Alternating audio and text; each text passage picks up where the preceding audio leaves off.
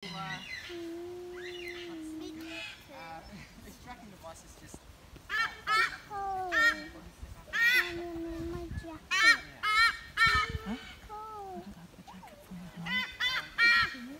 So, these birds are a marine species, predominantly being known as the seagull. That's where you'll most commonly see them. Not just an endemic species to Australia, they're also found throughout parts of China, Indonesia, India as well, and that kind of stuff. So, if you're on the lookout, although river systems like the Murray-Darling here in Australia, your billabongs out throughout northern Australia are places where you can most commonly see this species, which is a really awesome one to see. So very similar to the osprey in the habitat and ways that they hunt.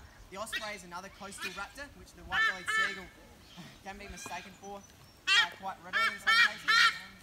Hit him up in the glove now, you guys. I'll get him to fly, or sort of, in front of as many people as he can. So, there we go, beauty. Yeah. These guys are going to delicately pluck prey off of the surface of the water, as opposed to the osprey. They're going to submerge their whole bodies usually. The white-bellied seagull, when they're a juvenile animal, is a really brown, mottled coloration. So misidentification can occur quite readily with wedge-tailed eagles and the osprey. Once they reach 4 years, you can, here in Australia, not misidentify them for anyone else. They're the only really distinct white raptors we have. Those, grey shoulders there, or grey back in the shot as well. It's a fish. He's going after mainly fish, marine or freshwater, depending on what...